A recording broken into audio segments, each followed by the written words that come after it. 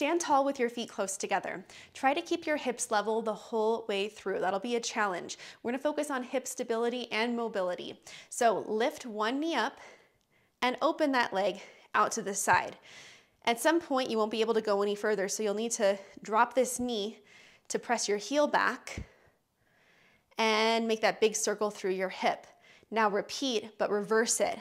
Back, out, and forward. Then switch sides. Knee up, out, balancing on that standing leg, trying to keep our hips square as best as we can, and repeat. And continue.